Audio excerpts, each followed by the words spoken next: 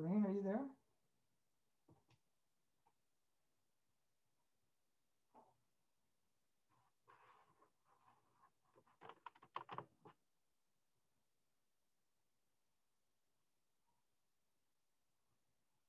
Bill, can you hear me okay? Okay. Got a new setup, that's what I was wondering. Thanks.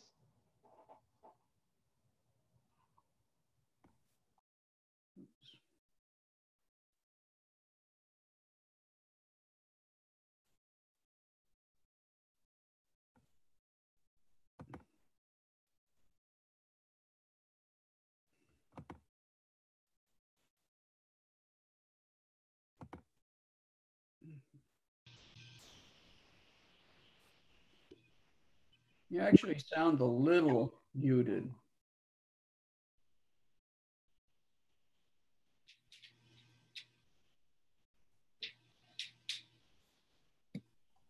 I can barely hear you, Bill. I got to try to turn this up. How's that? A little better? Yeah. Okay.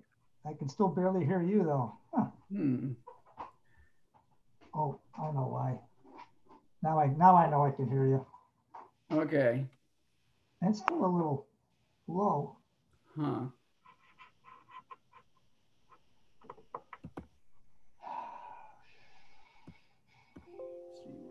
Let's see where's my whoops. All right, where's my microphone setting?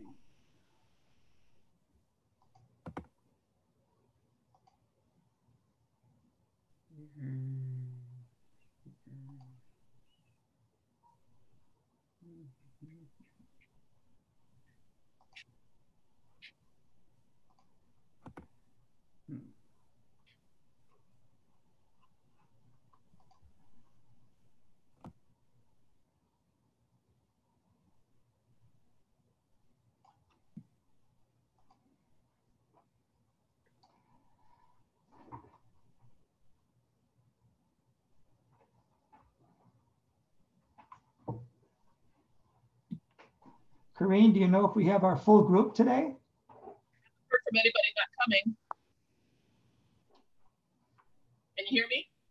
I can't hear you very well. Huh? It's not working.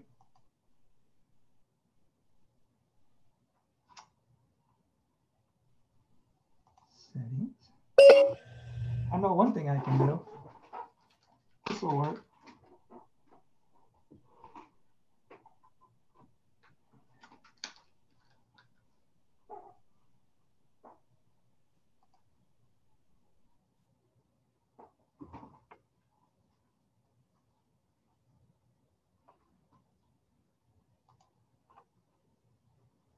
So we have our full group, Corinne?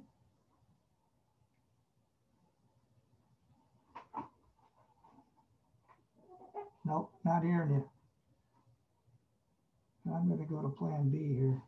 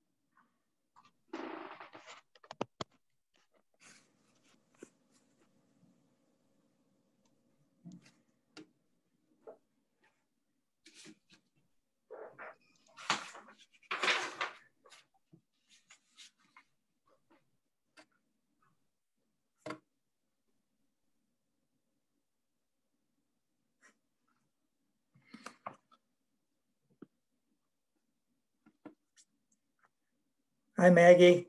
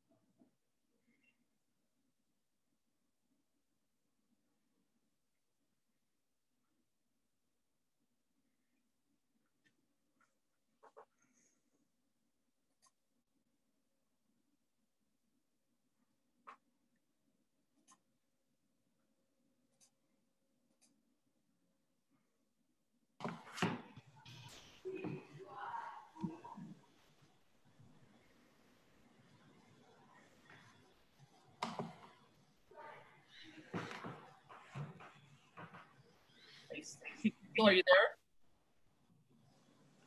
there? Hi, Corinne. Can you take my picture off your name? It looks really weird to have me twice. I don't have a twin. No, I tried. For some reason I can't, but no, I hear you. I hear you, but I tried.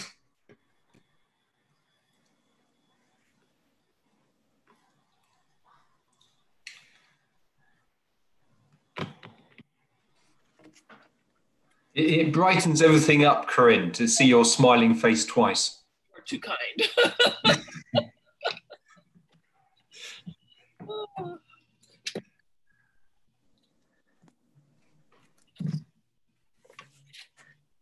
Can you guys hear me? Yes. Can you see everybody? I can only see one person at a time. Do you have the gallery view? I can't get gallery view for some reason. Oh, that's because what I'm doing is before the meeting starts, I'm projecting a pretty slide on channel 26. So as soon as the meeting begins, I'll release the screen. Okay. Yeah. All right. That's fine. See, I just wasn't sure if I was messing up because Oh no, you're good. You're I good. tried to put my Zoom on my PC and it wasn't working right. So I went back to my iPad. Oh, yeah, you're good. At the moment, Mike, you look like a roll of sellotape and a calculator. That's what we can see.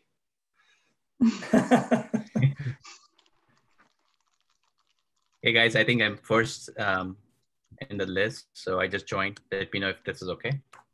Oh, sure. Hello. Hello. Hi. Hello, everyone. It's great to be back. Back. Hey, Hey, Adam, welcome Adam. back. Great to see you. Very nice. You got a meeting off. Excused absence. You got reappointed. Exactly. Awesome. Yeah, Well very done, happy Adam. to. This time for 4 years. Yes. yeah, I was Fantastic. here for quite a while. I'm coming to you from Florida at the moment, hence the different scenery. I'm sorry, you have to be in Campbell to be on the Planning Commission video.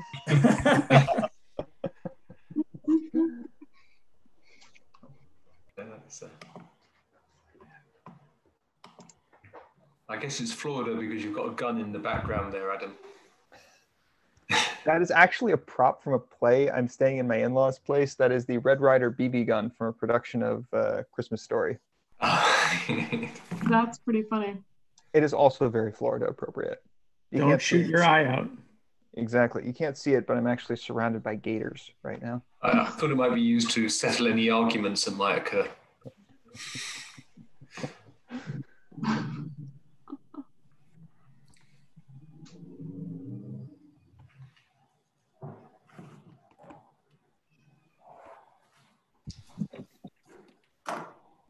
So who are Well, we waiting for?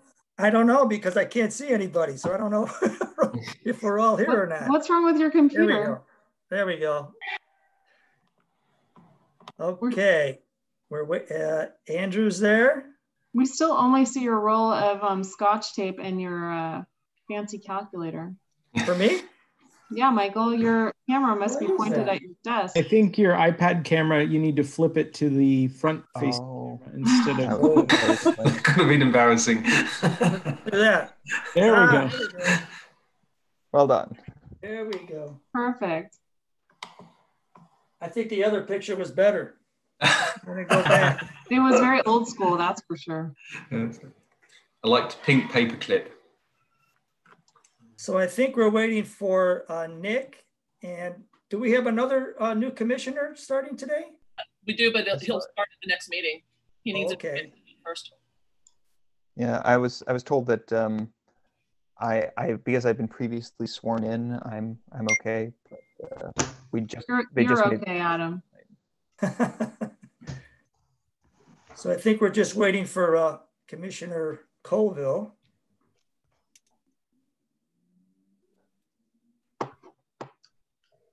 We'll give him a few minutes and then we'll have to start.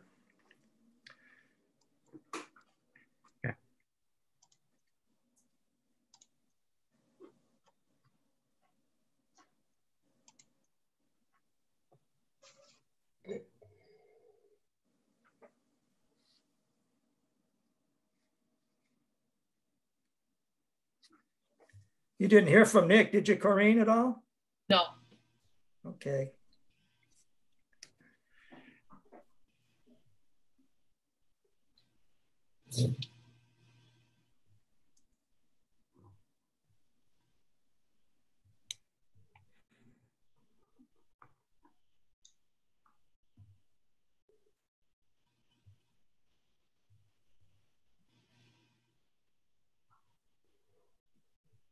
Well, we'll just wait one more minute and then we'll start it.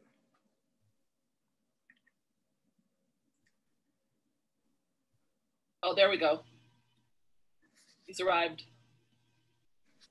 You see Nick? Oh, there he is. He's connecting.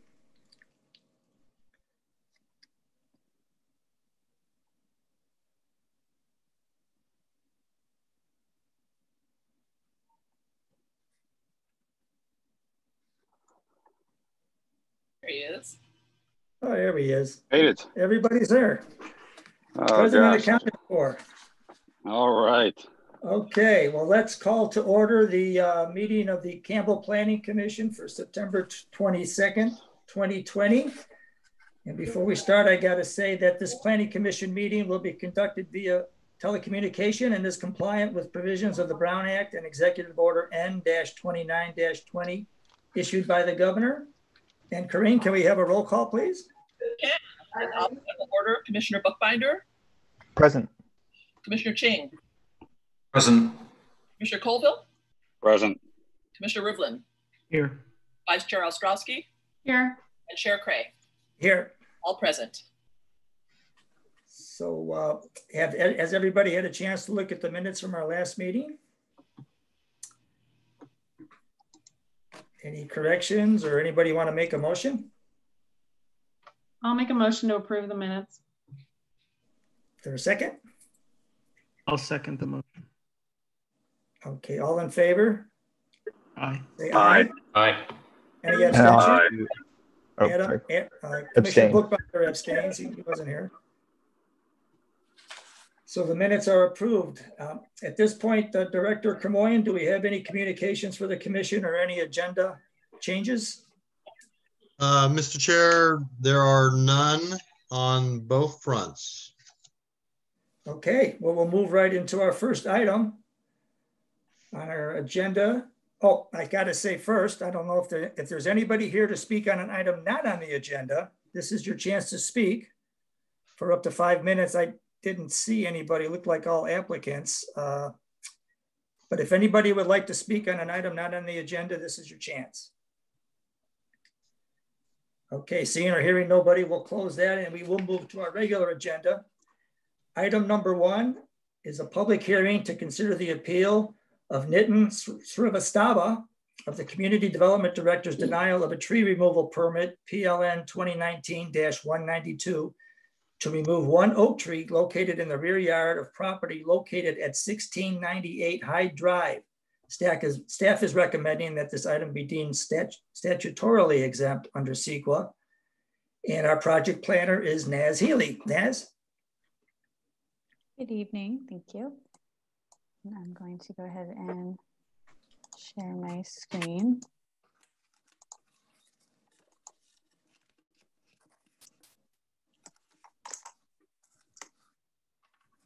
Okay, is everyone able to see my screen? Yes. Okay, great, Yes. thank you. Okay, so item 1 is the appeal of a tree removal permit denial for one oak tree located at 1698 Hyde Drive.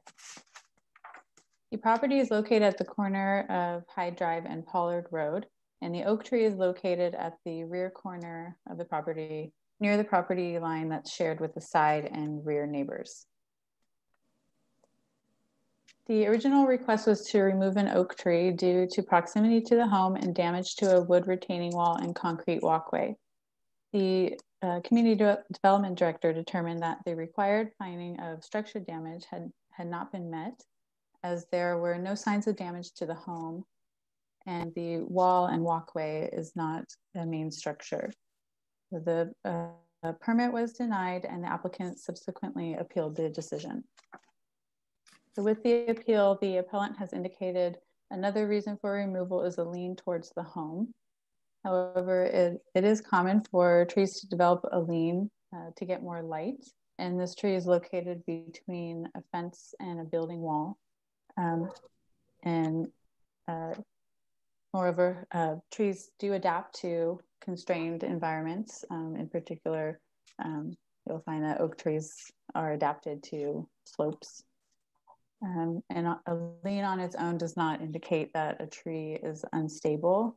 There were no signs of a sudden lean like loose or lifting soil, which would be a cause for concern. Okay. So, structure damage, as defined in the tree protection ordinance, applies to main structures only, and that would include the house. The finding does not apply to walkways, retaining walls, or fences, as these are features that could reasonably be modified or replaced to preserve a protected tree. So a new retaining wall made from a more durable material would protect the house and the tree. And here's a photo of the retaining wall that's there now. And you can see that much of the wood is rotted away. So a short retaining wall, similar to this, could be reconstructed. The existing 4x4 post can be drilled out, and new posts or even pipe could be reinstalled. And pressure treated wood panels can replace the rotted wood members. So with that, staff recommends that the Planning Commission adopt a resolution denying the appeal and upholding the director's denial of a tree removal permit. Thank you. Thanks, Daz. Is there any questions for staff? I have a question. What does who's responsible when there's a tree that grows larger and larger and then basically is located along neighboring property lines? Well, it was determined that the trunk was located on that property, and I mean the property owner also took it upon himself to submit the application. Okay, thank you. Pardon, go ahead. Sorry, guys. If I may tell, like the problem is the tree is so close. Sir, the public hearing's not open. I'm sorry, sir. If you could just wait 1 second. We're just asking questions of staff. Then we'll start the public hearing and give you plenty of time. So okay. This is questions for staff by our commissioners. Sorry. Okay. Commissioner Bookbinder, go ahead. Sure. Just so to make sure I understand this, if this tree were causing damage to the main structure, it would be valid to remove the tree. But given that it's causing damage only to accessory things like a retaining wall and so forth, we judge that it's entirely possible and reasonable to replace that in such a way that this won't be a problem in the medium term.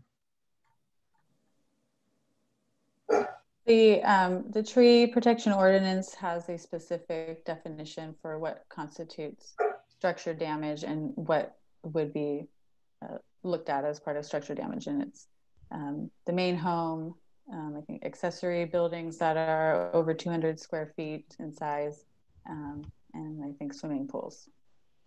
Okay. And it just because this was in the staff report, it sounds like staff judges that it's reasonable for the applicant to, or pardon me, appellant to to repair this, that it's not exactly an undue hardship to repair or replace the retaining wall and the fence. Correct. Okay. Yeah, the retaining wall does need repair, and it could be replaced in a way to save the tree. Any more questions for staff, anybody? I know that it's definitely within Campbell, especially given your map, but and we can ask the applicant, but there was reference of a Los Gatos, but I think that was just, that has no bearing on this, right? It's near the border with Los Gatos, but it is located within Campbell's jurisdiction. Great, thank you. Okay, with that, then we can, let's open up the public hearing. And I know that the appellant, Mr. Sotostava, wants to speak. So please go ahead, sir. Yeah. I think the point I was saying, guys, is if you look at one of the pictures which was shared, is there's probably like 3 or 4 feet of gap, right? And I did call, the retaining wall person to kind of take a look at it. If we do extend, there will be hardly any space for us to walk through that, right? So the tree, when we started, and I actually had my own slides, but I'm not sure if I'm allowed to present. But when we started in 2015, when we looked at it, and when we moved into the house, it was all perfect, right? It was the wood was there, the retaining was perfectly straight. But in 5 years, it's just the tree moved, and now it's like bashed out the whole thing, right? So I can put a wall. I can definitely put even a cement wall, but it will hardly have any space for us to walk through this, right? So the question is there any way if I can put this like similar tree somewhere else in my property, and also like the fences, right? It's when I called the person to take a look at it, they said like I can put it, but the roots are going to grow. The fences between the three, as you saw, it's exactly the intersection of 3 fences, and all the fences are all crumpled up. He says, there's no way they have to cut through the roots to put the fences back, right? But it's going to grow. It's a young tree. It's going to grow again, right? And if you don't mind, I can share, but I'm not so sure what the procedure is, but I can share you the 5 years ago picture versus now, right? So that's my fear, right? And it's so close to the house. You can share your screen if it's okay with the chair. Sure, perfectly fine. Yeah, you can share any really appreciate information. That. I don't. Okay, so I have to probably fix something on my computer to make that happen, but seems like I can't share it. Anyway, so that's what I feel that I wouldn't have appealed if it was far away and I could put a retaining wall. It's just so close to the tree and it's right, and leaning towards it that I just feel uncomfortable, right? And also like with the lean, the fence has to, the retaining wall has to come very close to the house, right? Is it possible? Is there, were you going to share something then? Yeah, I was trying to share, but I have to change something in the preferences, guys, because of the Zoom thing. Well, is it on our end or is it on your end? Maybe somebody else. It's on my end. Can Cecil give him permission to share? Yeah, he currently does have permission. But he's got permission. You can't get it up on it. Thank you. I'll give you 1 second.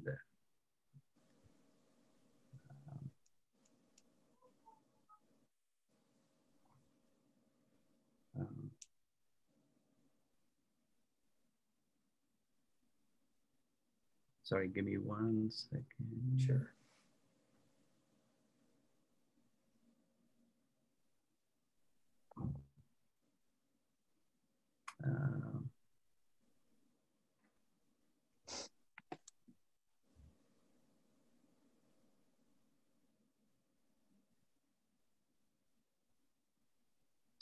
Sorry,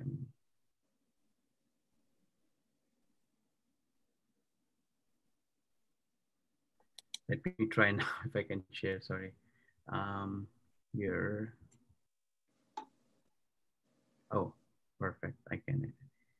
So, can you guys see my screen? Yes. Yeah, we can see something there, sure. Yeah. Okay, great. So let me actually, yeah, so again, as I said, Naz was telling about, right? It stays very close and so forth. So this I want to kind of show here that if you look at in 2015, when we're looking at it, there was barely a kind of a crack as we see, right? But now, this is like almost a couple of months ago, the picture I took, right? Again, the crack is it's just widening up, right? And, one of the things which I want to do is like understand why this is, right? And so I called this guy up and he said like, hey, it's going to grow. The roots of this tree, and it's a massive tree. And by the way, it's going to go wider, right? He said it's a young tree. I'm not a tree expert, but he said it's going to grow and the roots are going to jettison out. I said, fine, that's something. And the other thing is, this is 5 years ago, guys, right? And so if you look at it, yes, the wall has been there for like 10 years. The owners which I bought, they said like they had it when they bought it, right? So I would probably say like 10, 15 years, right? The wood is this, right? In 5 years, this became the condition. And look at the trunk of the tree 5 years ago, right? Again, this is, in no case I'm a tree expert, right? But when I look at it, this gives me a little bit of a shivers, right? If it's going to grow, then how much can I put? And if I put a wall here straight away, and that was the guy was trying to explain me that, can you pass through? Probably, but it's just going to reduce too much of space, right? So the question for you guys is it worth it doing that, right? So anyways, I'll rest my case. I'm just trying to, as a homeowner, I'm trying to see what's more reasonable, right? And the other thing which I feel is with the whole fire things going on, right? What I heard, and again, did my research some time back, like there's something called a defensible zone people try to create so that the trees are not so close, right? But I understand fire probably will never come to our area. Right? So those are few concerns I have, right? Is it, can I do it? Probably yes, but it's just too close. Anyways. Can I ask you a question? What is the width of that retaining wall between, or like what should it be if it wasn't protruding because of the tree? Is it like 2 feet or? Oh, it's a 3 feet wall from the height wise. Well, no, the width from the edge to the fence. Oh, like from this thing? I would say it's probably like a feet of this width from the fence to this. This distance right here? Yes, well, okay. I'm assuming it's probably a feet, to be honest. I have to go and check, but probably it will be a feet. Probably like a hand. Because I can't grow anything here. If you see, I put little potted plants here, which probably never happened. So I would say like around this much, little less than a feet of space. And this tree grows right. Less than a foot. Sorry, it's hard for me to tell how wide your hands are on Zoom. Oh, sorry. Yeah, I would say less than a foot. Sorry. Less than a foot. Yeah. Okay. And this is one property, by the way. And the property is, if you see, there's another fence right behind the tree. This tree just sits in the intersection of 3 properties. I don't know if photos is any clearer. Let me see if there's yeah, so there's another view of it on this side of the house, right? So this is on the left-hand side of the picture, you see, so this is one property. And behind this is another property. Are there any other trees in that retaining wall or plants, or is that the only tree? This is the only one. Okay. I have a follow-up question. Maggie, Vice Chair, are you finished? Oh, go ahead, please. What is the retaining wall's purpose? Is it holding back the neighboring lot? Is the neighboring lot 3 feet above yours, or it was more of a planter? What's the purpose of that original retaining space? Correct. Yeah. So the neighboring lot is 3 feet above us, so it holds the ground or the soil. And in your investigation, so looking at the photo here on the screen, where are the roots in relation to the soil surface? So right now the soil surface is 3 feet above, your walkway. Where, if you dig your hands in there, are there roots, or like what have you explored? What's around that? Yeah, so I try to dig. It seems like it's kind of a trunk going all the way in. And again, that's what I felt like. It's still like the trunk, like the continuation of a trunk. I don't feel it's kind of the roots are not oozing out of it. I could see roots more, to be honest, on this side I'm not sure it's very clear, but I can see, you know, the veins of the roots are the way coming out of on this side of this side seems more like a trunk growing inside. I don't know if I can explain it, if I explain it better. I think that's kind of what I was getting at. I'm just sure what's there. So the I wall. can see more roots here, by the way. Well, let me carry on with that. So is the wall actually holding up the tree, or if the wall was gone, it would just still be a tree there? Or what was your expert or your the person you hired to come look at it? What was their feeling? He says that if the retaining wall, so retaining wall has to be there because, you know, of course, it's a neighbor lot, right? Between us and the neighbor lot is like, imagine like 3 feet above us. Got it. Right?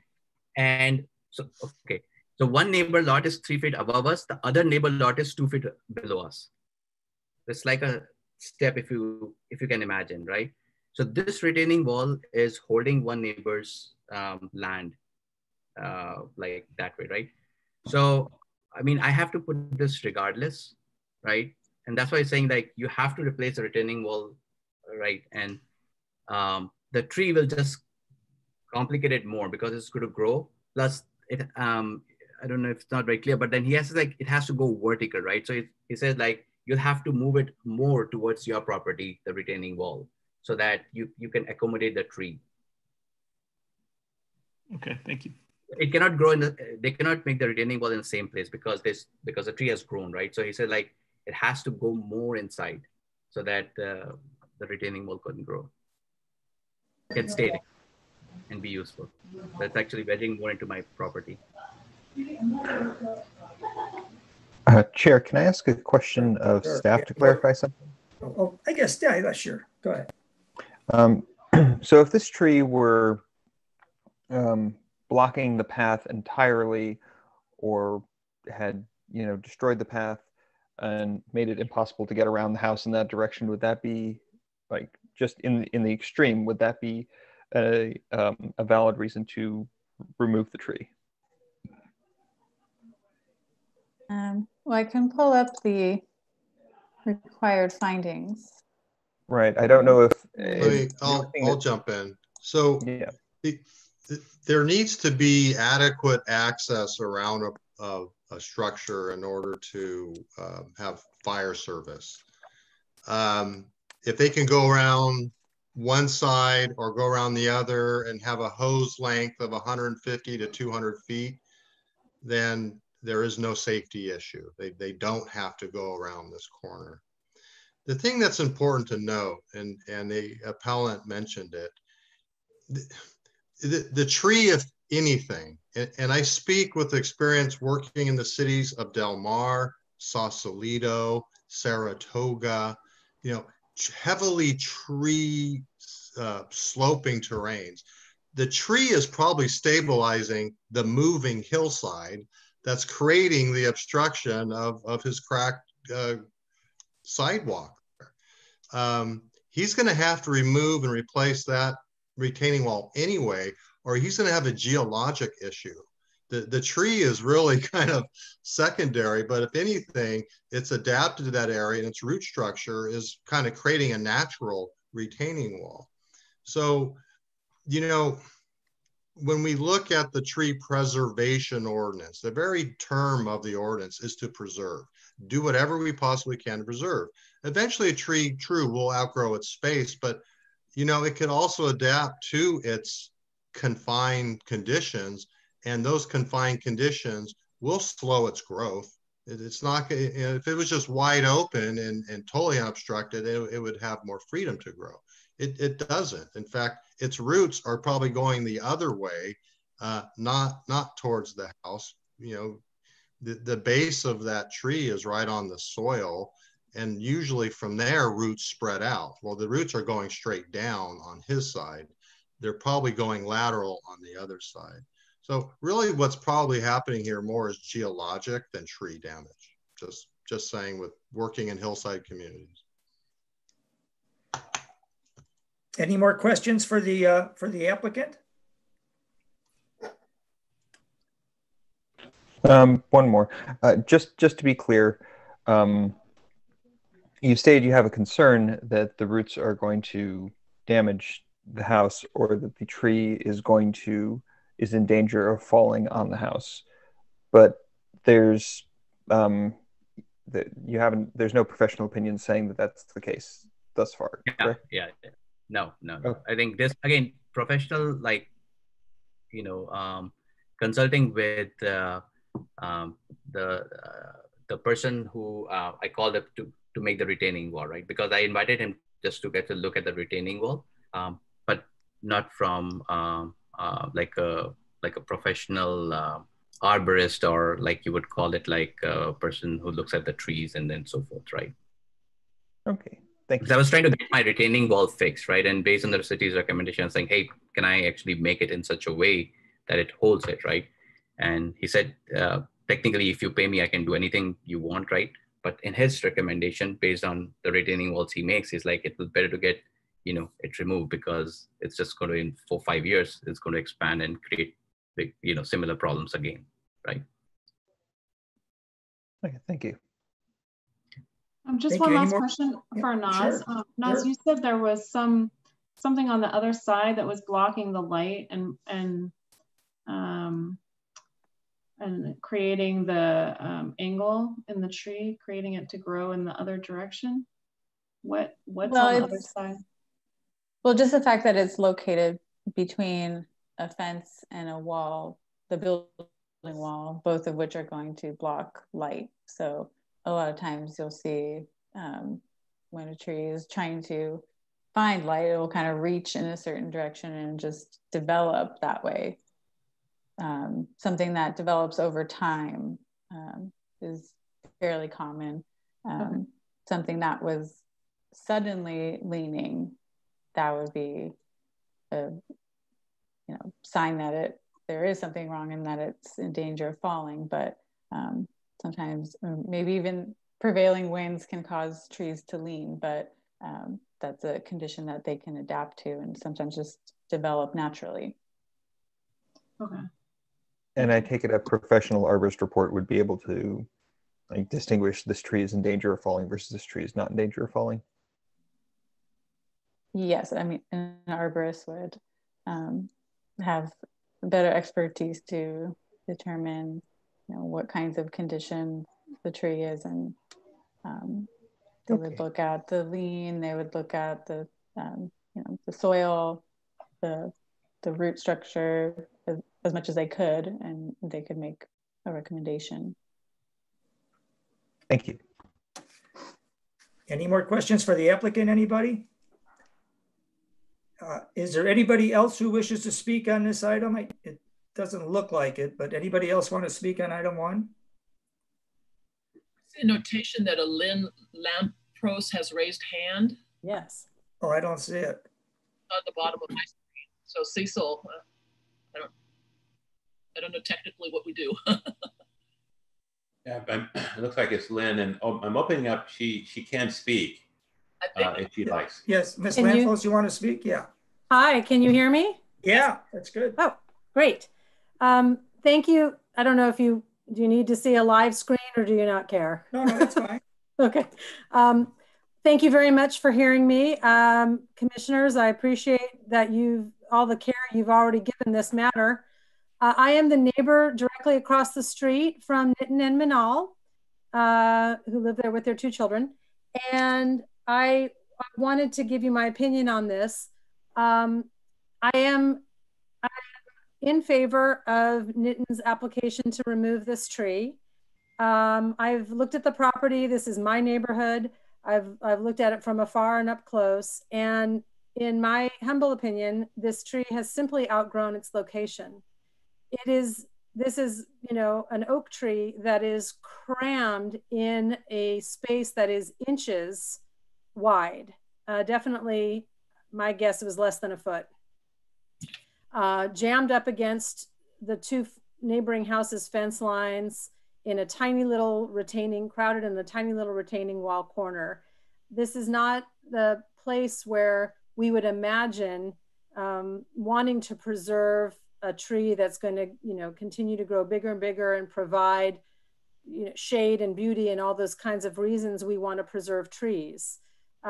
This looks like a volunteer that is out of place and is, if not causing foundational problems now, I don't know, but it certainly doesn't lend any beauty, and it has outgrown its location. There are other trees right around it on the various neighboring properties and on Nitten's property that provide a lot of canopy right up against it because of their size. So in terms of visually and tree canopy, this area would not be robbed of beauty if that one tree was gone. And I know that the goal always of our cities, our beautiful cities, is to preserve trees, but sometimes that preservation is better achieved with the planting of a tree on another part of the property, or a contribution to an in lieu fund and planting a majestic tree in a place that's better suited for it. It may, I don't know what it certainly is affecting the retaining wall and the fences. And I don't know that we need to make a homeowner have to every 5 years fix fences and retaining walls for this burgeoning tree and eventually whittle away at the passageway around the back corner of his house. It just doesn't fit. This tree doesn't fit there. And I love trees, and I'm sorry to say it, but it does not fit there, and it doesn't add anything to Nitten's yard, and it doesn't add anything to the neighborhood again, because it's one of a number of trees right in that area. This family is not trying to remove this tree to build a mega mansion or a pool or anything too self-serving. It just it looks like a continuing headache that with little return for the family or the neighbors. And I don't think that the two immediately adjacent neighbors want their fences constantly impacted by this tree either. So for those reasons, I support Nitten's application and appeal, and say on behalf of myself, I don't object to this removal, but I certainly do appreciate the thoughtful, caring questions that the commission has asked of staff and appellant. And thank you again for listening to me. Thank you for your input. It's very helpful and very good. Is there anybody else that wishes to speak on this item? I don't think there's anybody else. Okay, with nobody else, no other speakers, we'll close the public hearing and bring it back to the commission for discussion. And anybody want to lead us off? I'll go ahead and start. So I love trees, and I think that our tree preservation ordinance in Campbell is very important. And this is really a tough one. But I think looking at the situation and where the tree is located on the property, and the fact that it's, decided a little squirrel many years ago placed a seed or an acorn there, and it started to grow and grow. And if it wasn't for the fact that it was, there's two things here. It's in this very narrow retaining wall, and it's also at the junction of 3 fences and 3 neighbors. So because of those two things, I think it's pretty difficult to imagine success for this tree and the whole situation. If it was one thing, if it was maybe in a wide-ish retaining wall that wasn't right next to the house, or if it was, and not right next to the fence, or if it was on a property line but not on a retaining wall, I think it would be easier to support keeping the tree. But because of those two conditions, well, 3 actually, the retaining wall, the fence, and how close it is to the house, it makes it a challenge. And because of that, even if the applicant was to rebuild the retaining wall, it would, and the fence, kind of getting back to my very original question, the fence would have to be built to butt up against that tree, which then means it would have to be kind of modified regularly or every, however many years as that tree grew. Otherwise, it would just continue to impact the fence and the retaining wall. So because of that, I would support the applicant's request to remove the tree. And then, of course, replant the tree a tree or several trees, depending on what the tree removal and replacement ordinance stipulates. Okay, thank you. Anybody else? I'll jump in. It's clearly a very inconveniently located tree, but they sometimes, aren't conveniently located. And we don't have provisions for replacing trees which are causing specifically not structure endangering, but still significant damage. That's intentional. We don't have provisions for trees that don't have room to grow that will definitely cause problems later on, and that's intentional. And it looks like, from what I can see reading our ordinances and such, unless there's evidence that it's definitely causing damage to or endangering the house, maintaining it and the nearby walls, while really inconvenient, it seems to be an obligation of owning property here.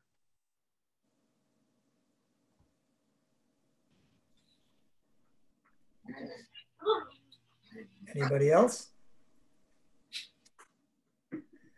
Well, I guess I'll jump in here. I've wrestled with this one too.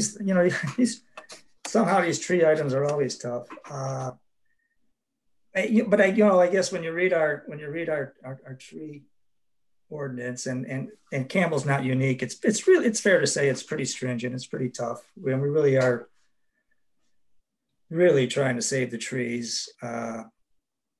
So you kind of come into these situations where you got to get a little subjective. And are we being ridiculous, as the applicant and a couple of people have said?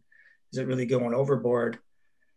But like Mr. Srivastava, I'm no tree expert either. And I guess I would have to, in this one, defer to our experts, saying there is no, the tree's fine, there is no danger to the house. And I guess in again, I always come to try to be as fair and even as possible. And it's just that one of that rare cases where you go against our ordinance. Pretty close, but maybe not quite there. So I probably would lean toward not favoring the appellant on this one, just for those reasons. And I know it's a tough situation though, but that's my 2 cents. Anybody else? I too am torn. I agree. This is tricky because it doesn't meet the essence of the, actually, Naz, while I'm speaking, could you bring up the findings, the requirements for findings for removal, to make sure I'm up to speed on those. I do feel that the tree will continue to grow and continue to present problems. So I'm not sure what the code says about thinking towards the future, or if it doesn't, maybe the city attorney can weigh in on that. Are we meant to think of long-term aspects of this, or only consider it in this moment in time? Yeah, you can consider the future in determining if you're looking at potential economic hardship or loss of use of the property to the owner. Yes, you can consider what will happen in the future. And I think that, thank you for confirming that. I think that's necessary here because the tree is very close to the home and may in the future impact the structure there. So I could see it continuing to lean and start to lean into the house or fall over into the house. So I do think it has some future danger of falling, and that failure could cause structure damage. I don't believe there's any utility interference, at least that wasn't brought forward. And wasn't there one more, like economic? Oh yes, thank you. And then if he has to, the appellant, has to continually rebuild fences and retaining walls every 5 years, it seems to be the tree, not doubling in size, but adding 20 to 30% in size every 5 years, then that would cause a hardship. I do feel that the applicant, he didn't speak to it, but his packet showed a replanting location with the proper size, per code or per the ordinance. So I'm sort of trying to help make a case for the appellant in the sense that there will be future damage and future repairs that are ongoing. If he repairs it today, sure, it will be fine for the next 2 to 5 years. but then I think we'll be back here, or we'll hear of the tree having fallen over and causing other damage or harm to the area. So if fellow commissioners understand where I'm going, I kind of see the reason to side with the appellant's case here. You know, I would just like to say, I was just going to jump in just and say that I absolutely respect everyone's take on this because we love trees and we all love trees equally. I do happen to side, I think, more with Commissioner Rivlin's take sometimes. If you just look at it, gosh, that's those pictures paint quite an interesting picture here. If that were my property, I'd look at this and say, at what point will they say, okay, you can remove the tree, and how bad must it get before we'll be allowed to do that? So the subjective matter that we're forced to take here is going to be tough on this one, since we all love trees. But just weighing in on that one. Sure. If I can jump in. Again, a difficult one. I think the community development director is right in his conclusions. I don't think it meets the findings as laid down in the ordinance. There's not structural damage to the buildings. Maybe you could argue economic damage in the future, but I completely understand why the city has type of rejected this appeal. However, saying that, Vice Chair Ostrowski's comments and Commissioner Rivlin, it does seem to be in the wrong place, and looking at the future, I can anticipate further problems. So, I'm a big tree fan, so it type of pains me to have a lean towards, that's not the wrong word, the appellant here. What I might suggest is, in my mind, I don't think this meets the findings. So in some respects, we're giving some leeway to the appellant if we want to go that way, rather than planting one replacement tree. And I think it was indicated this would be planted out in the front. I'd request that we plant 2 trees of 24-inch box size to replace this one tree at the front. Yeah, so something you said made me think, Commissioner Ching, which is that, there will be a point where the tree will be large enough that it will have to be removed. And if we get that new tree planted sooner in the right spot, then that tree will grow and get bigger, rather than being in a situation where we need to remove this tree into the future and then we won't have any new tree already starting to grow. We pretty much know that it's inevitable. Having looked at the Google Maps aerial, I believe the appellant has a side yard in addition to the location he proposed on the front yard. So there are a few spots where a tree could, suitably have space to grow to the future. If anything, the front yard's smaller than the side yard, so that could also, be a case to put it in the side yard where, and I'm not necessarily requiring 2 trees because that's not what's listed, but I think I'd want to see the same oak species replaced because the oak is a protected tree and, it's a viable and healthy tree in the region. I think that would be an appropriate compromise for, locating it in his current yard. It would just be a 1-to-1 replacement in my mind, but I'm willing to hear other cases or be flexible there. Yeah, I get what you're saying, Commissioner Rivlin. I think the rationale, rightly or wrongly, for 2 trees is that, in my mind, I don't think this currently meets the criteria for tree removal. Per the Community Development Director's recommendations. So in light of that, if this was clearly, it's damaging the building, then it's replacement on a 1-to-1 basis. But I think as we could potentially give the appellant some leeway here. That was the rationale for requesting 2 trees rather than 1. Thanks. I would agree with Commissioner Ching. I do recognize that when we think of a tree preservation ordinance, we do not think of what we're seeing in these pictures, which is this tree sort of like wedged into this very, very small box and leaning out of it and just not very well placed. Although staff did tell us that it's, rather than being a problem with the retaining wall, it is providing some sort of retaining services itself. But given that it doesn't provide, given that this very clearly does not meet the on its face criteria, I would definitely want to see more than a one-to-one replacement. I guess my feeling on that is if I look at the aerial view on Google Maps and I think about a mature oak tree and the width of that drip line, I don't see really clearly that there's a lot of space for two large mature or what will be mature at some point in the future trees on that property. Good point. We could try a motion. I think we got a general idea. I think if we approve the appeal, we have to continue the item, or the staff recommends we continue the item to the next meeting. So the resolution can be returned. So the motion would just have to be pretty clear on number of replacement trees. Yeah, Mr. Chair, if I could just add, if the commission is leaning towards approving, rejecting the director's decision and approving the appeal, then you wouldn't make a motion other than just to continue the public hearing open.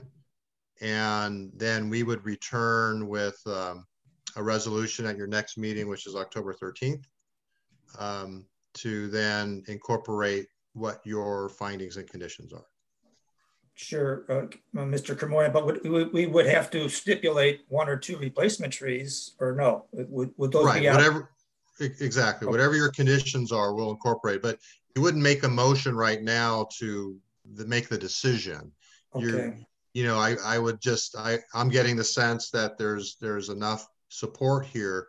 Now it's just a matter of vetting out what the mitigation is. I guess on the one tree versus two tree, if we don't want to, if we want to go with the appellant on this one, I would leave, Vice Chair Ostrowski raises a good point, but I would leave that decision down to the Community Development Director because of his expertise on the trees and siting and working with the property owner to do it rather than us trying to specify. Yeah, you don't want to overplant the site, right? If the site is heavily vegetated, adding 3 or 4 more trees, you got to understand that they're going to grow too, right? So you got to give them ample space to grow. So it could be a hybrid of plant a 24-inch box and pay an in lieu fee. I mean, you can do both, or just one or the other. It's up to you. I'm talking about. Anybody want to try a motion? Could we, quick question. Could we leave it up to the appellant as to whether they want to plant a second tree or pay an in lieu fee? Yeah, I think that's a good way to go. Sure, that's good. I think that's a good idea. So we're specifying one tree plus either one more tree or the 500 in lieu fee.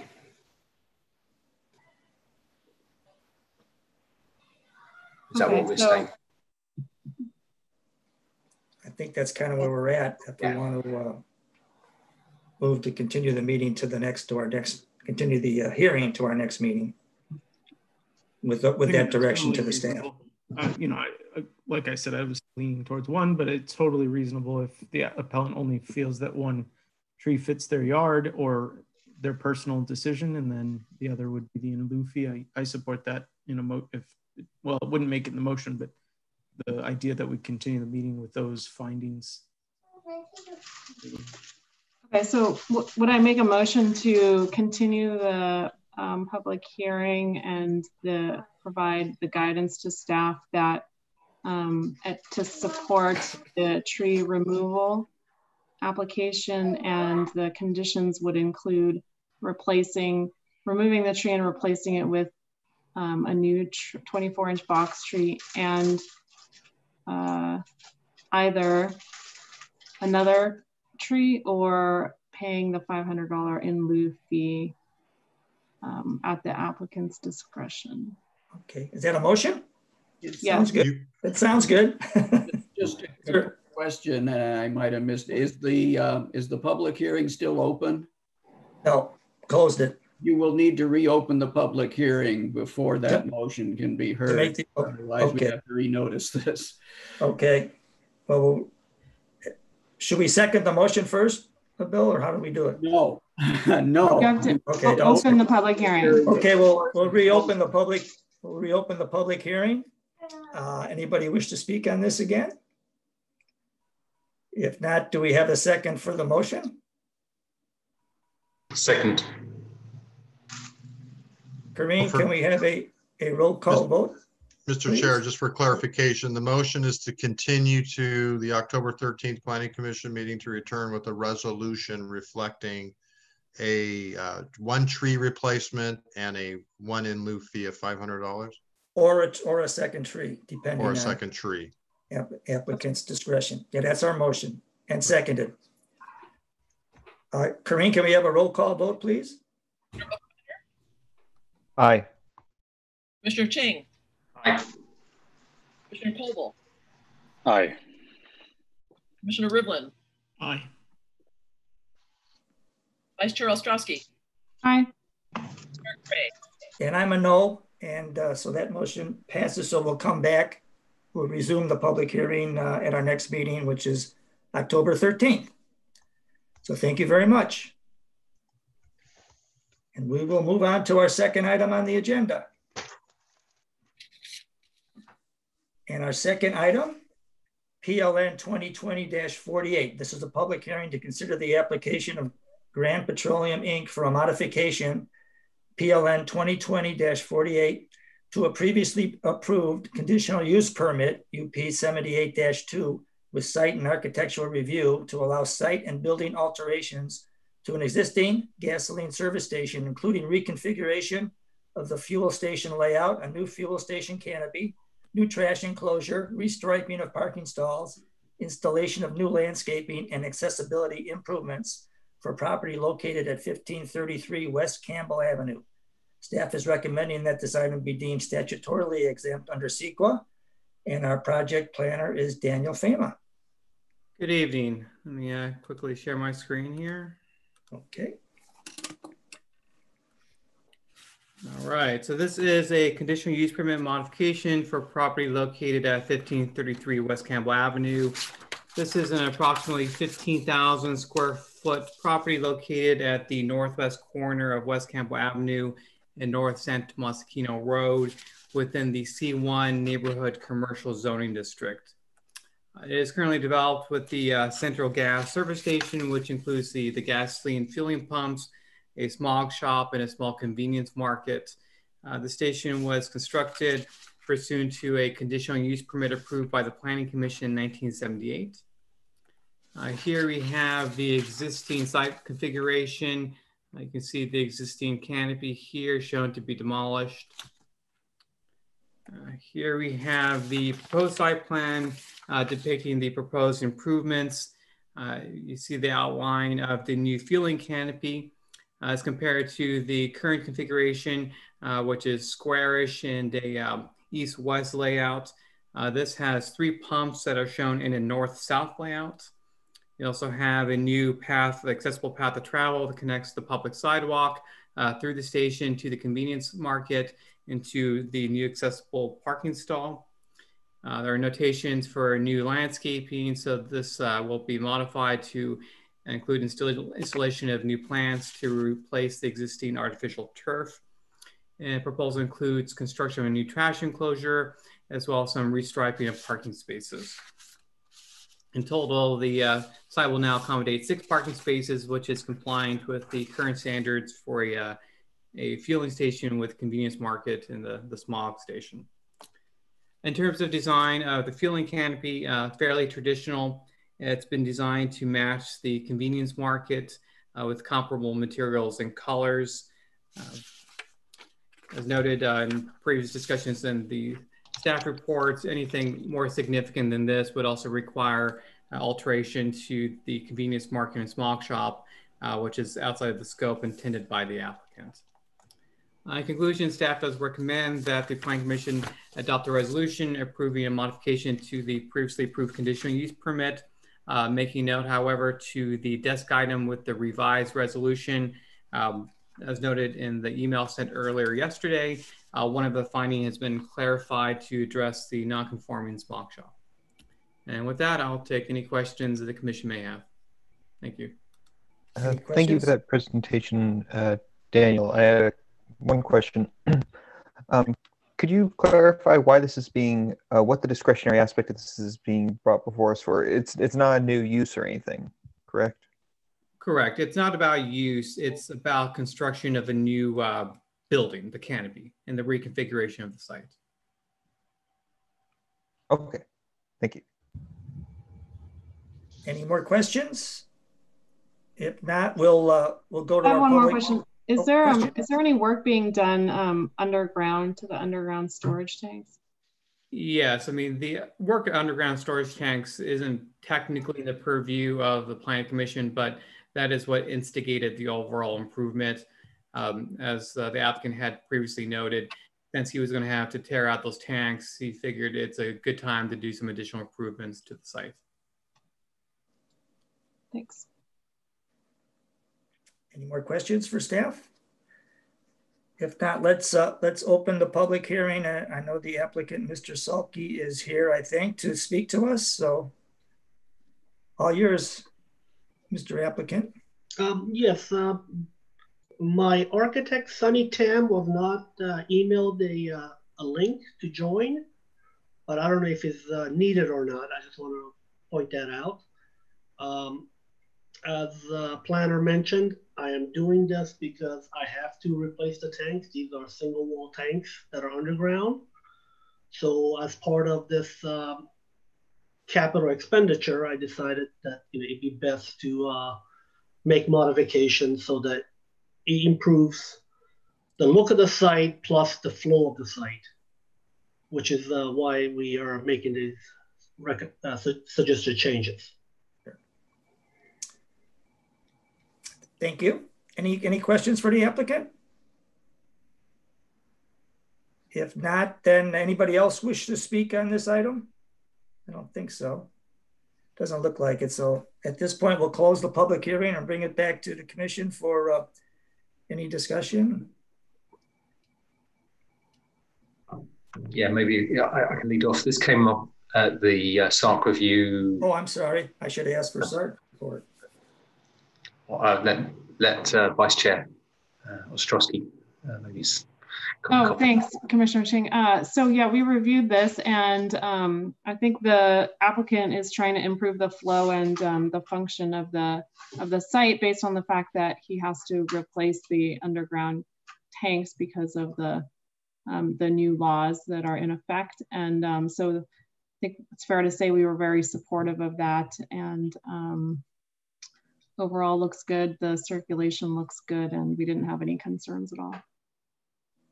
Yeah, I'd second that. It looked good. I don't think we had any concerns, and they've done a circulation chart to see if there's any problems in the reconfiguration, which I understand there wasn't.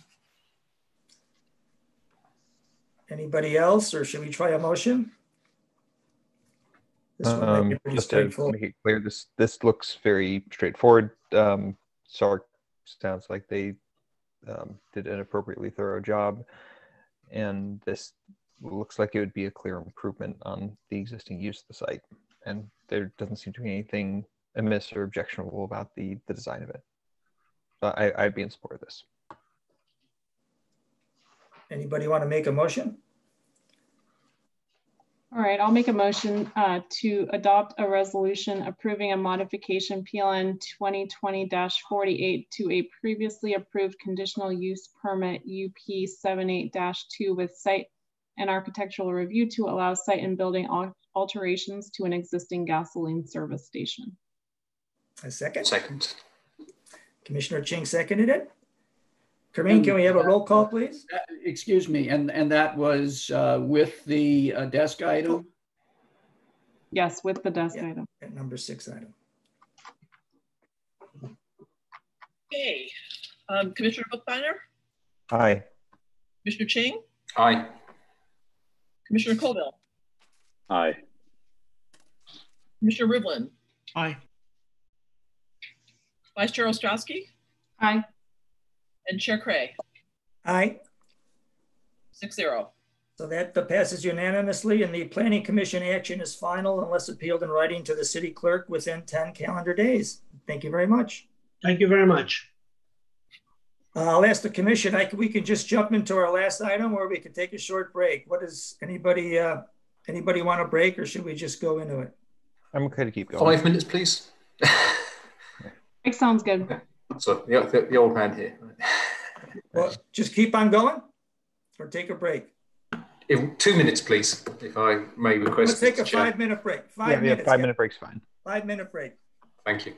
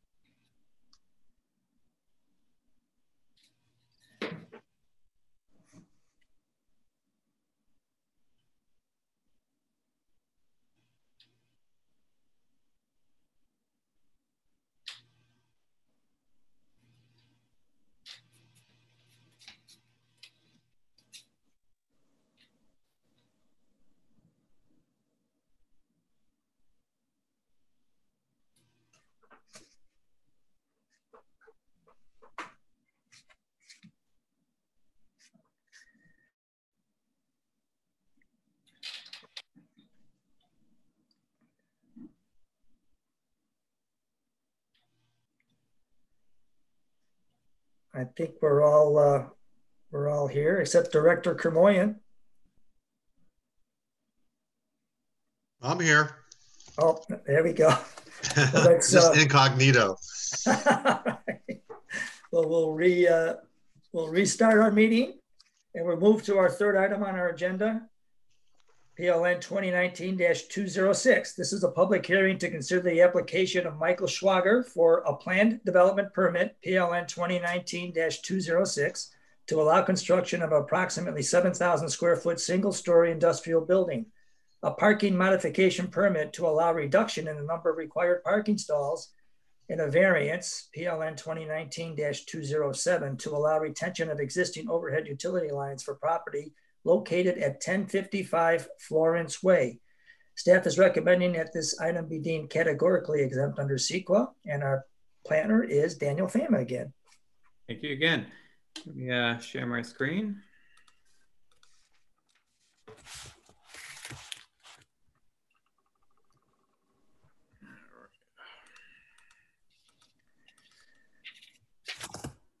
All right, so we have an application for a plan development permit with a park modification permit and a utility variance to construct an approximately 7,000 square foot light industrial building. The project site is located at 1055 Florence Way, which is at the intersection of Florence and Sunny Oaks Road. Florence is a private street that functions more as a large driveway for the properties that take access to it. This is a 17,000 square foot lot located in the PD Plan Development Zoning District and within the Light Industrial General Plan Land Use District. The property is currently a vacant parcel that was created out of a larger parcel in May 2012 when the City Council approved a plan development permit, a zoning change, and a lot split to allow construction of a comparable industrial building that was never actually constructed. However, the zoning change and the subdivision to create this parcel did remain in effect.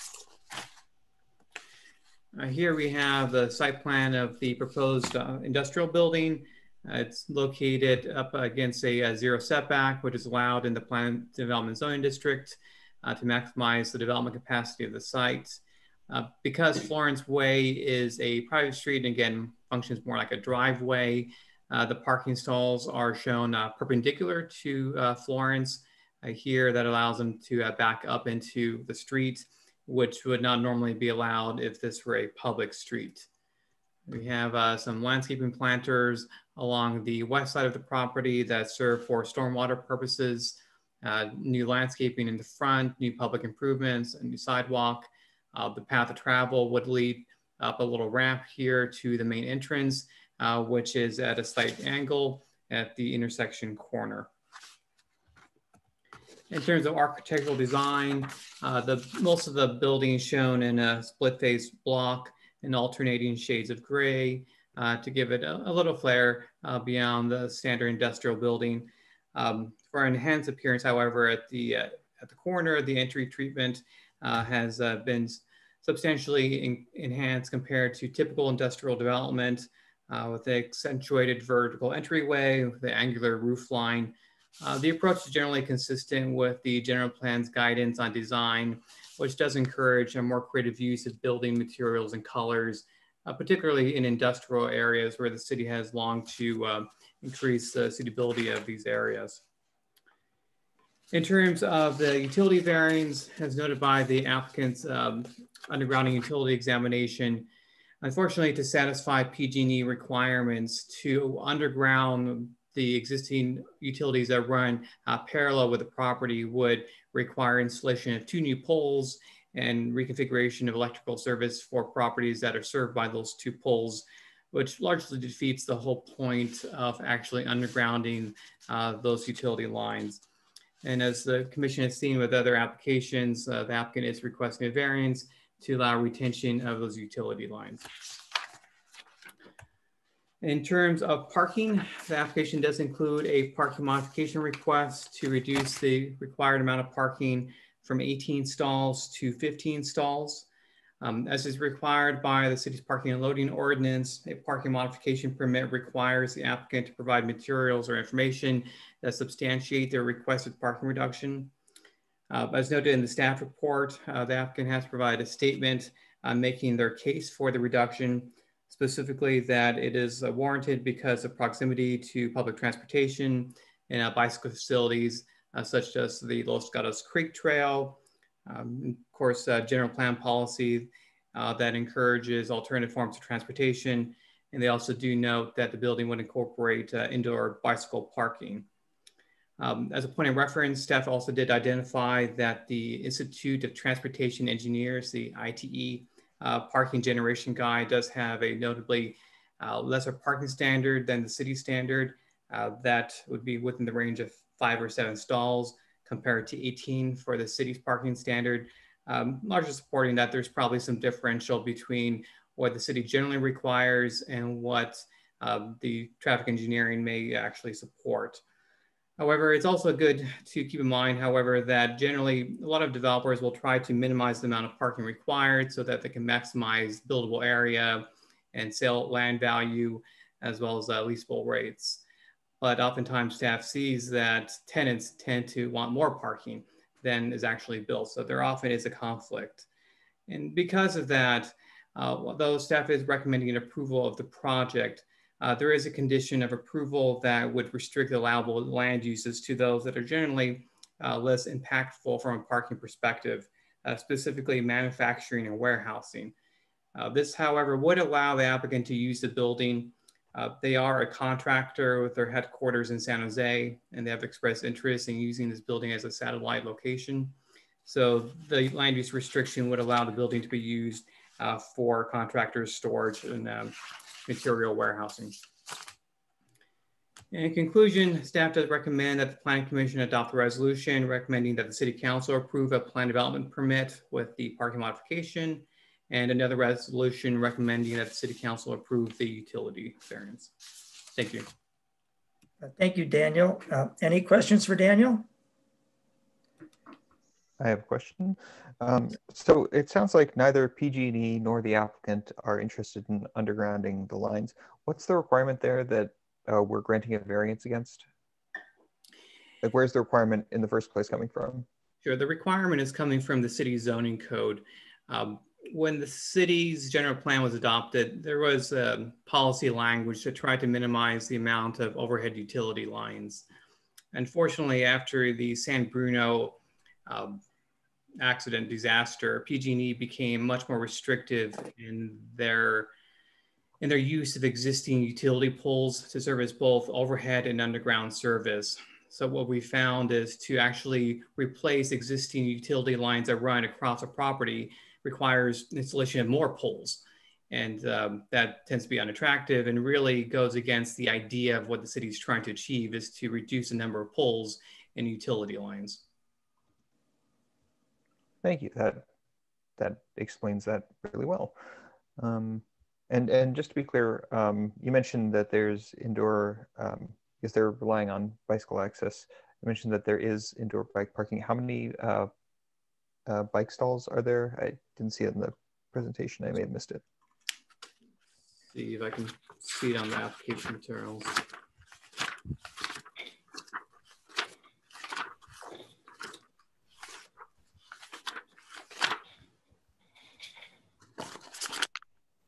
You don't have to look it up. This is, we can ask the applicant. And I'm sure well, it looks like so they've designated 7 spaces for bicycle, scooter, or motorcycle parking, and they also do include an indoor shower so that to accommodate any employees that may want a bicycle to work. Sorry, when you say 7 spaces, that's 7 car-sized parking spaces that would accommodate some number of bikes and scooters greater than 7, or is that space for 7 bikes or scooters?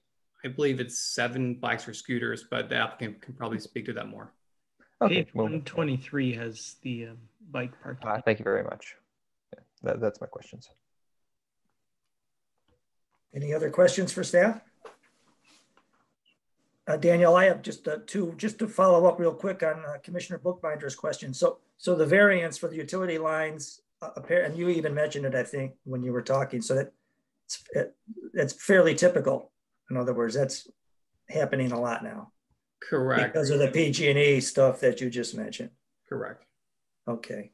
My other question is just, I don't know that area too well, but have there been, I don't know how you'd quantify it, have there been parking issues in that area at all?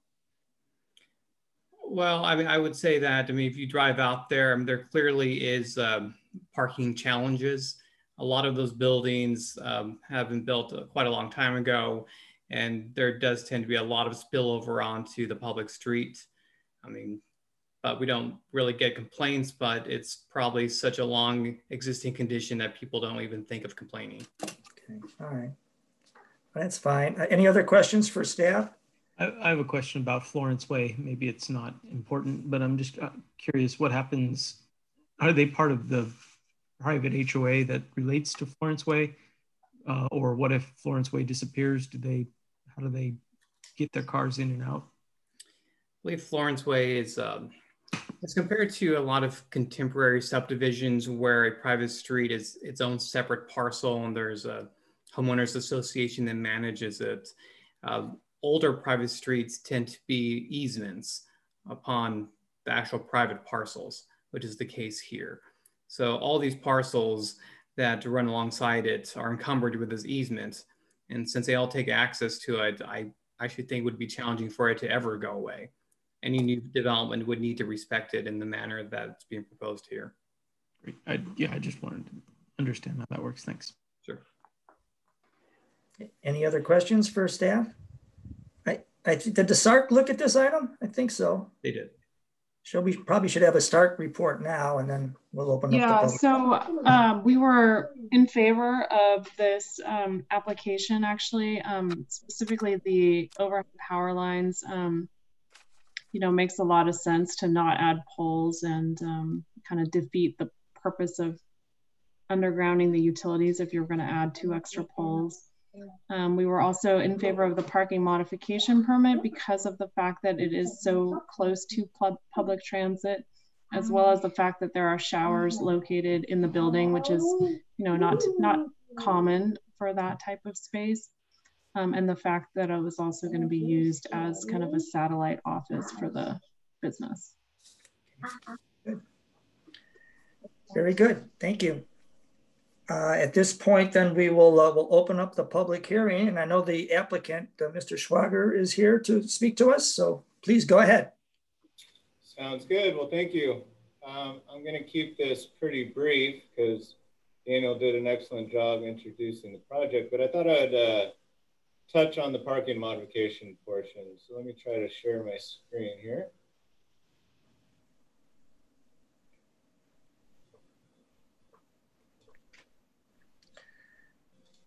Can everybody see the screen? Yes. Yes. So yeah, again, I just want to touch on the parking modification portion. I'm going to keep this pretty brief. Just to do a little introduction, if you guys don't know who we are, we're a family-owned company. We've been in the Bay Area for about 45 years. And I bring this up because we may end up being the owner-occupant here. We're a general contractor, engineering contractor. Primary business is bridge construction, where we do post-tensioning and stay cables across the nation. And we also do structural retrofits in the Bay Area. We obviously also do some commercial real estate. And we also have a transportation division where we design and build automated people mover systems. So we're very aware of the importance of having adequate parking for a development. And we're also very aware of the challenge of that last mile for public transit. So when we found this site, we were pretty excited about its location due to its proximity, not only to the highway, Highway 17, but also to all the other forms of public transit. Obviously, we're very close to the Creek Trail, but we're also close to 3 bus stops and light rail. If you look at that last mile radius, we're well inside that mile radius, but nowadays nobody really wants to walk a mile, so we typically look at the half-mile radius. And now, I mean, that half-mile radius is what people will walk, but nowadays with the addition of Uber and Lyft and the e-bikes and the e-scooters, these circles are getting larger and larger. So if you look at the half-mile radius to all the bus stops, you can see we're well within these half-mile radii. But what really excited me was the proximity to the Creek Trail. I'm an avid cyclist, and not only the Creek Trail, this is the Campbell Citywide Bike Map that we pulled from the website. If you zoom in, you can really see our proximity. We're not only close to the Creek Trail, about 600 feet, but we're also 500 feet from a bike lane and 800 feet from a bike route. So we're really sandwiched in between all these bike routes that the city has designated that we want to develop and keep them as cycling paths. But what does that all mean if you get to work and you don't have a place to put your bike and you're all sweaty? I mean, I ride my bike to work and I need to keep my bike in my office and I don't have a shower and I know the challenges that come along with it. It really doesn't promote other forms of transportation. It doesn't promote cycling to work if you don't have the right facility. So not only are we going to be adding the required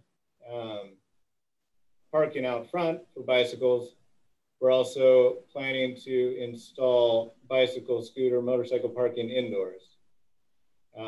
And of course, adding the shower for the benefit of our colleagues. This right here also shows our parking layout. Daniel also showed a similar drawing.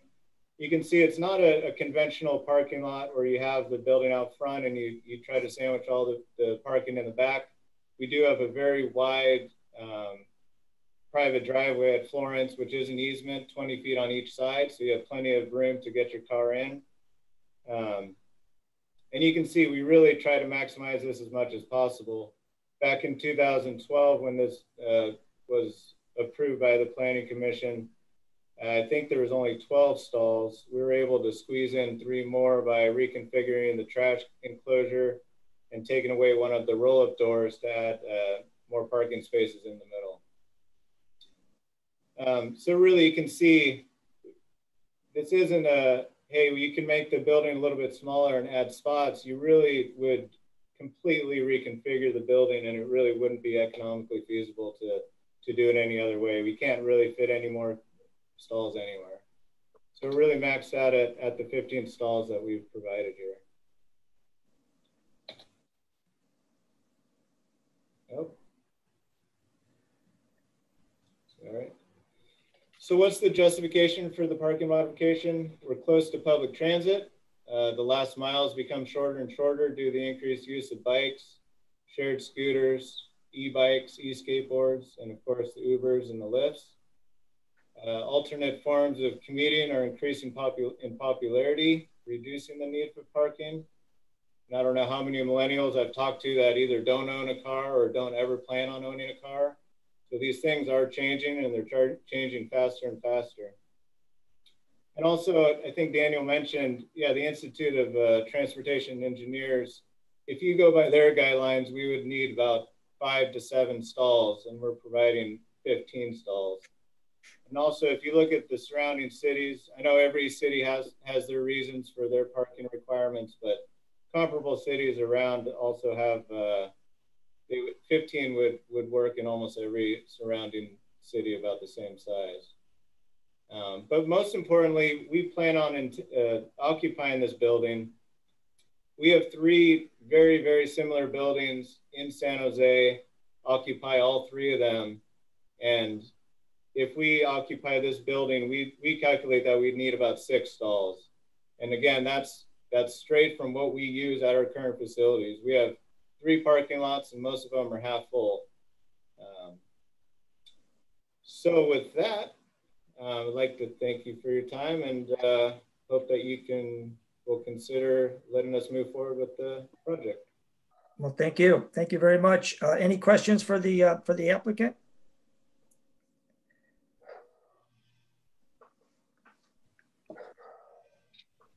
Just to be clear, if like the number of parking spaces, if you were entirely apart from the city's regulations, you would probably want to put about 6 parking spaces in the building. It was originally approved with 12, and there's 15 because that's as many as you could fit in, though the city on its face requires 18. That's correct? Correct. Okay, thank you. Any other questions? Can't see anybody. Does anybody else wish to speak on item number 3? Oh, there we go. I don't think there was anybody. Any other speakers for item number 3? Nobody waving their hand. So I guess at this point we can close the public hearing and bring it back to the commission for discussion. So I have a question for staff. Do we have any kind of ordinance in which if you have a building that requires X amount of parking, you can take a certain portion of that and substitute it with bike parking? So I know you can do that in some places. Do we have that here? No, I'm afraid not. Okay.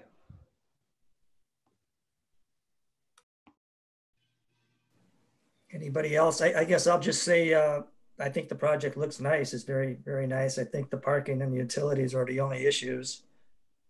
And the utilities pretty well explained, and the parking, anybody who's been there, you know that it is I haven't been there too often, but it's a congested area. So it's always a tough issue, but I love the fact that they have the showers inside, and I am certainly in favor of the biking, and this might be an area to give them a break. But so I think the project looks pretty good. Yeah, my quick comments on there. Likewise, I was on the SARC. I think it's great development. And since Commissioner Hines is no longer with us, I'll just thank the applicant for the investment in Campbell. I think it's a nice contemporary design, and obviously will be an upgrade to the area. So it gets my support.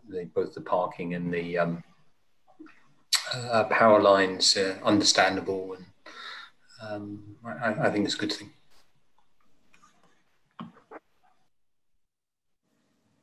Anybody else? I'll concur with Commissioner Ching here. I'd like to also thank the applicant for bringing the business to Campbell. As an industrial building, I think this is a particularly nice looking building. I like what they've done with the entryway and trying to ornament the stone used on the outside so that it actually has a bit of, I think the word was flair to it. I very much appreciate the use of the provision of indoor bike lockers, and I believe the diagram had 2 outdoor bike spaces as well. The provision of bike lockers and a shower, I think that shows the applicant is actually serious about wanting to take advantage of the nearby bike infrastructure, which I think is wonderful. Yeah, I see no reason to not to agree to this. I'm supportive of recommending this to City Council. I think they addressed the parking issue adequately, and it seemed to have been passed or provide less parking before. So I think that's good. That I know it had lapsed, but that's a good improvement. And the building seems to suit that area and have extra architectural design and flair, as Commissioner Buchbinder mentioned. So I'm supportive of a motion that would recommend this to the City Council. Should we try a motion, anybody? Mr. Chair, if I could just clarify one point, not that I don't think it's going to sway your decision because staff supports it, but the building that was approved before was actually lesser square footage, though. It wasn't the same size building with fewer parking stalls. It was a smaller building with code conforming parking. So I just wanted to clarify that. Yeah, thank you, Director Kamorian. That's a good point. Shall I move to make a motion? Sure. Okay, so I move to make a motion to adopt a resolution, brackets reference attachment 1, recommending that the City Council approve a planned development permit with a parking modification permit to allow construction of a 7,200 square foot single-story industrial building And 2, adopt a resolution reference attachment 2, recommending that City Council approve a variance to allow retention of existing overhead utility lights. Have a second? I'll second. Commissioner Bookbinder seconded it. Corinne, can we have a roll call vote, please? Commissioner Bookbinder. Aye. Commissioner Ching. Aye. Commissioner Colville. Aye. Commissioner Rivlin. Aye. Vice Chair Ostrowski. Aye. Chair Cray. Aye. 6-0. So that passes unanimously, and the item now goes to the City Council, and it looks like the meeting date is set already for October 20th. So congratulations to the applicant and good luck at City Council. Thank you very much. And this item is done. So Director Kermoyan, at this point, is there any report from you? Updates? Yeah, I want to give you an update on your recommendation for the zone text amendment on parking. So we presented your recommendation to initiate the text amendment just to check in with the council to make certain that they were okay with adding more work onto the planning staff. They felt that this was not the right time to be considering the zone text amendment.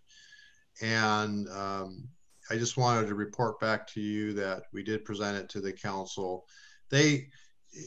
What they want to do is, because the Planning Commission, what I wasn't aware of was the Civic Improvement Commission and the Parks and Rec Commission. They also have ideas. So what was happening in the background is the council really would want to, on an annual basis, as part of their work plan preparation creation, to solicit the more of a comprehensive list of what each body, advisory body, the Historic Preservation Board, the Civic Improvement Commission, the Planning Commission, et cetera, solicit from you all what you feel the city could be working on. And then the council, in a more uniform manner, would then consider all the work plan, if you will, requests at one time rather than, throughout the year.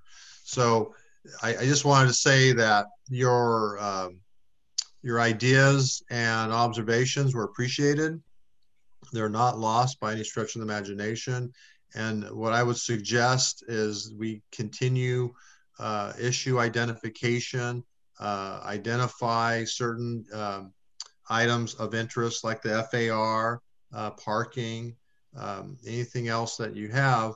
And then when it comes to, I think it's about January, that's when they begin to have their discussions on work plan priorities for the coming year. And then those work plan priorities are then dialed in to the budget preparation, because once we assign tasks, there's usually a cost. So I just wanted to report back to you that that was their decision. It sounds like they might almost be in favor of some type of, dare I say, joint session. Ask. Sorry, I had to plug that in there. Sorry, that was rhetorical. No, don't respond. That's the perfect time. That is perfect time. It does make sense. I think that would be very helpful if they would like to do that around January. So, Paul, does this mean that we'd be like submitting some kind of wish list around January? I think what we would do is I would place an agenda item. Once I know what their schedule is, I'll agendize an item probably beginning of January, where we can, or you can as a commission, we as a team, identify those items of importance to you.